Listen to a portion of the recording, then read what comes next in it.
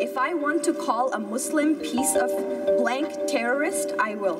Go back to your blank hole country where you came from, blank hole.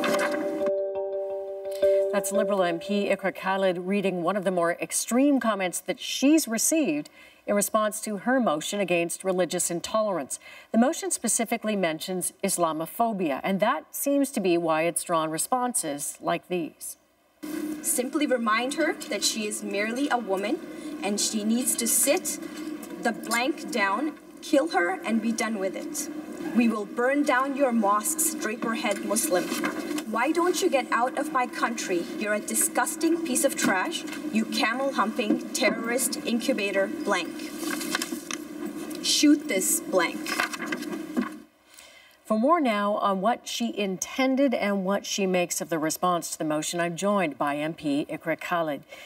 I'm curious, since you read those comments, since Canadians at large heard them, what has the response been? You know, it's overwhelming support, first of all, for my colleagues in caucus, for my staff and my family and friends.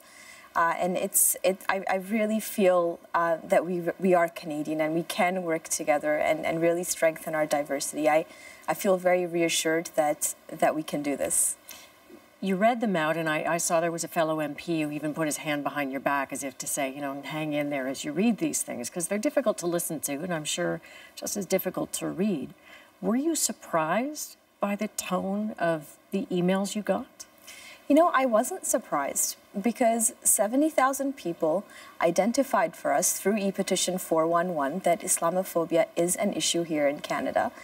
And that was what the whole motion M103 was based on, that we need to work at building systemic racism and religious discrimination issues closer to public light, and we need to include Islamophobia in that conversation.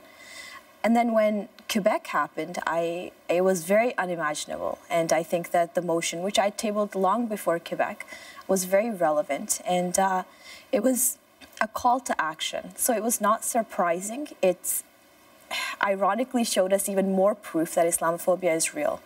It does seem ironic that some of the people who sent you comments like that, in some way, almost arguing for the motion or for the need for it. Right. And yet, not all of the reaction has been as extreme. Still, there are others who oppose it, who say that you're elevating one religion above another, or that by putting it in there, you inflame a conversation in which Canadians could otherwise all support the motion. Why is it necessary to you? Well, Islamophobia is real, and I think that we've identified that. Now, a private member's motion is just that. It's a motion asking the government, basically highlighting an issue. And so I decided through my private member's motion to highlight Islamophobia in the context of all types of systemic racism and religious discrimination in Canada, calling on a study that, you know what, we need to look at this issue. You know, no community or no piece of racism is separate from another. Everything is interconnected, and we need to work together to build those bridges between communities. But isn't that the point that some are making? That when you isolate one, if you talk about Islamophobia in particular, that it is separating it? Well, a dear friend of mine actually, to counter that, he said, you know, in the winter, we call everybody to get the flu shot. We don't tell everybody to get every vaccine out there. It's when in that season it's needed, you call it out. Yes, the other vaccines are there, and that doesn't take away from the other communities or their vulnerabilities. In fact, I think that other communities and the ones that I've spoken to can really relate to what the Muslim community is feeling right now.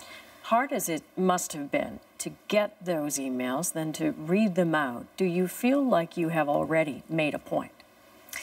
I think that there's work that needs to be done. I think that we really need to have this study. I think Motion 103 was very necessary to begin that conversation amongst Canadians.